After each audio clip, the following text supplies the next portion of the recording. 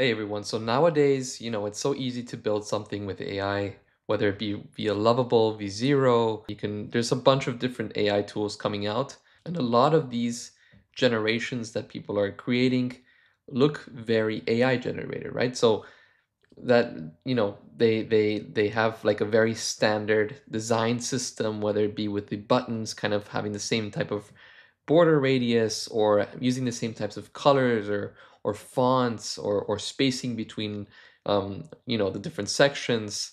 But what if you could find any type of website out there, whether it be like Airbnb or Framer or Webflow, whatever, any website that you like, and kind of capture their design style or their design system, so to say, and then implement that into your own design, all using AI. So in today's video, we're going to be doing just that, right? We're going to look for a cool website that we like. We like their certain design system, whether it be their colors, typography, their effects that they have, and kind of convert that into a piece of code that we can use in MagicPath, which is my favorite AI designing tool. And once we can basically design something with this design system, we can bring it into Cursor and actually build out our product there. And by the way, guys, I have a Discord community. It's completely free to join. We're about like 500 people, and we're people from all over the world, basically builders, designers, startup founders, side hustlers, and we basically get together every single weekday to basically talk about different topics, talk about how we're feeling, talk about our struggles, our successes. So if you guys are interested in joining that, in joining one of those calls or just chatting with us, feel free to join that Discord. Invites down in the description below.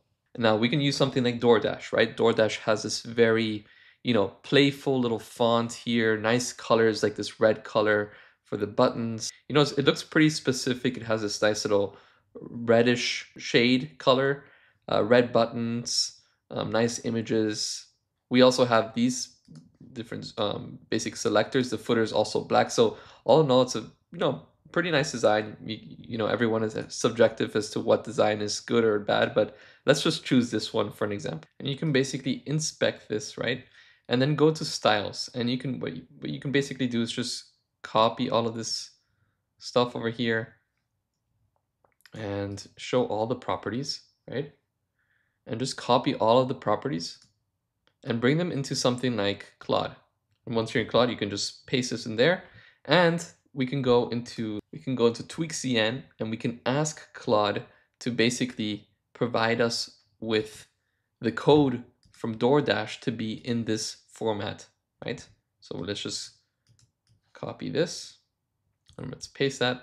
Then we can say, provide me with the code from the text that starts with element to be in the format of the text that starts with root. So element and root. Click on submit. Actually, we can click on Claude Opus 4. Just try that out. And then it says, looking at the two files we provided, I can see that the first file contains CSS custom properties from what happens to be DoorDash's Prism design system, while the second file shows a more modern CSS custom property setup.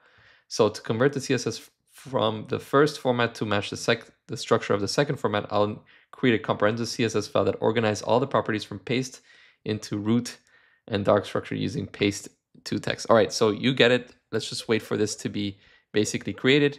And then inside of MagicPath, what we have here, which is very new, is this design system.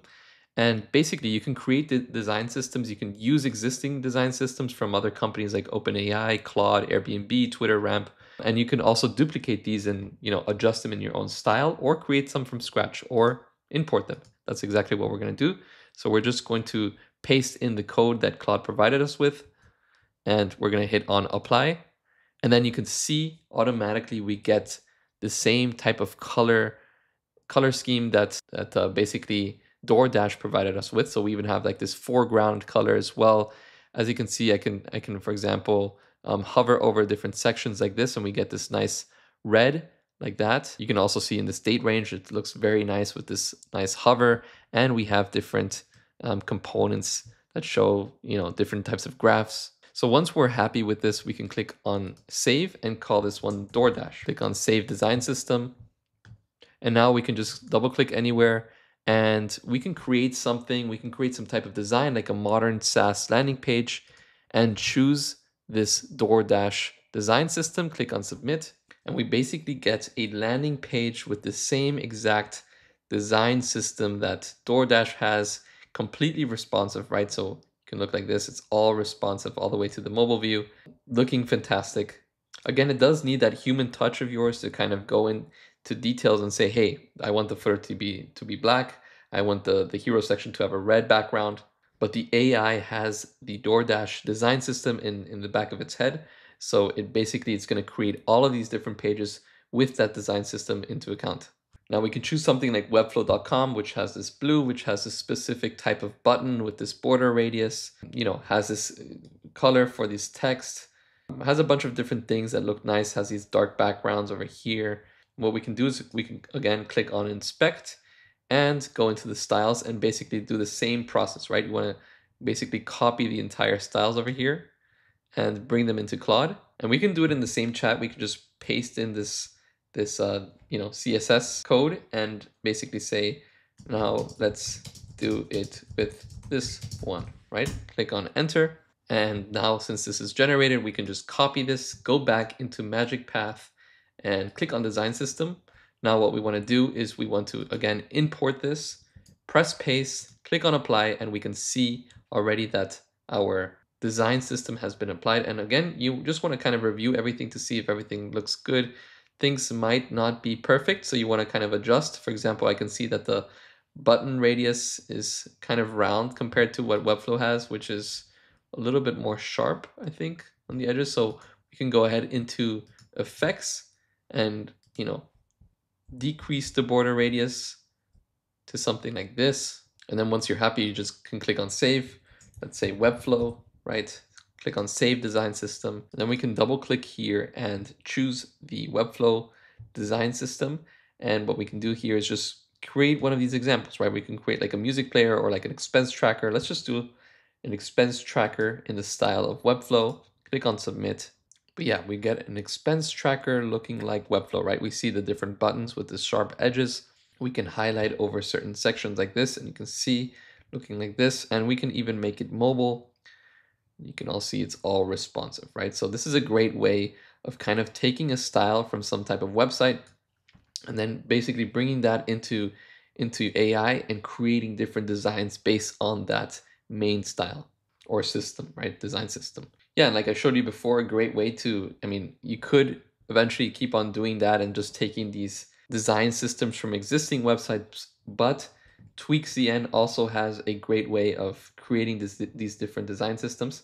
So what I can do is I can click on something like Tangerine, for example, and what we can do is we can switch this to light mode, and we can get the code, copy the code, go back into MagicPath, click on design system, and let's just import this, paste it like that, click on apply, and we get our Tangerine system looking exactly like it is inside of TweakCN, right? So right over here, looking the exact same way, right? We have this gray color, white cards, and we can click on save. And then again, go down here, double click, and we can click on the Tangerine one that we just added.